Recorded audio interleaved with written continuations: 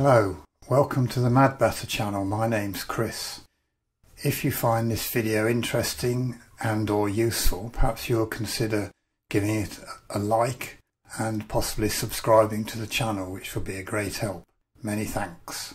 In this video I'm going to show you how to effectively get back the old strength or opacity slider for a preset applied to an image, so you can reduce its effect below 100% or indeed increase it above 100%. So here we have a landscape image. I've done some very basic editing to get the light better. Now we're going to presets, and if you applied a preset, after you've done it, there used to be a slider down here where you could change the strength of that preset, but that slider seems to have disappeared in recent updates to Luminar Neo. So I'm going to show you how to get it back. And the trick is to apply the preset to your image and export it as a new image. It's all a bit of a faff, but it's the best we can do. So I'm going to apply the Dream Film preset, and then we can export it as a separate image, give it a name and all the rest of it, and click export. Now I've already done that, so I won't do it again, and I'll just revert this image back to its original state. So now we'll take the original image into the edit panel, and we're going to add a layer. Now what we need to add is that image with the preset applied to it.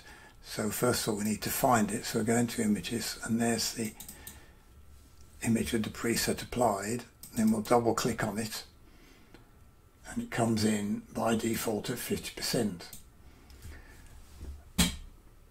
So now we have the preset version of the image, and if I hide it for a minute, we've got the original underneath, so we'll show it again. And now of course we can change the opacity of this top layer. If it's down to 0, effectively we have none of the preset.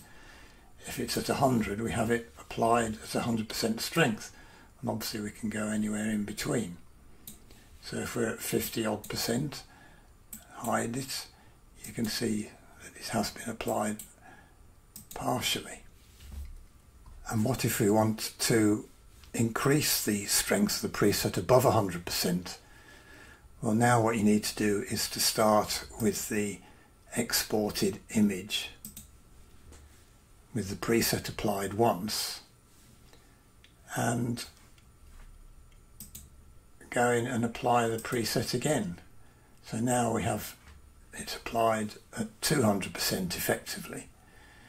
And if we go into edit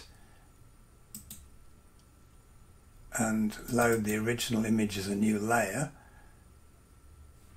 increase the strength to 100% and move it underneath, make sure we're working on the top layer.